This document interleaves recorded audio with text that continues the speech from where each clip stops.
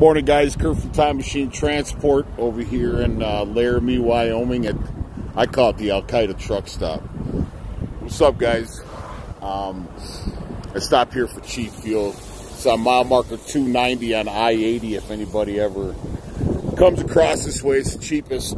It's the cheapest fuel on I-80. You know, diesel's getting so damn expensive now. But anyways, that's not what the video's about. Hauling some trailers.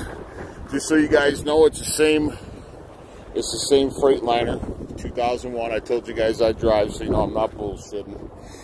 Anyways, I wanted to do a follow-up video on the water pump install. Everything, no leaks. Anyways, I was really surprised how well it went in. This is the third part of the final video. I always do a final video after it's all installed and it's running. So I mean, no leaks. This morning when I came out, I saw all that fluid down there. I was like, oh my God, I got a leak. But it was from the truck idling all night. It's cold here in Wyoming. Anyways, it melted the ice from the truck idling all night. Anyways, but no leaks, man. Like I said, it was 3 bolts, a bunch of hoses. I mean, you got to take this off to get to it, but this was off anyways when I did the turbo, and I'm gonna do a final video on the turbo as well.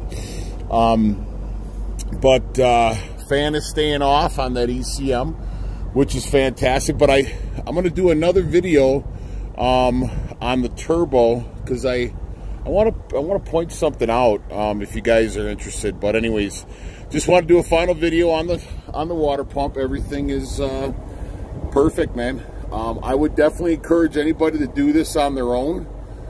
It's not as hard as it seems, to be honest. So hope you guys, well, I mean, if you guys watch this video, you guys have probably already watched the 1 and the 2. So I hope this video finds you guys well. God bless. Ciao.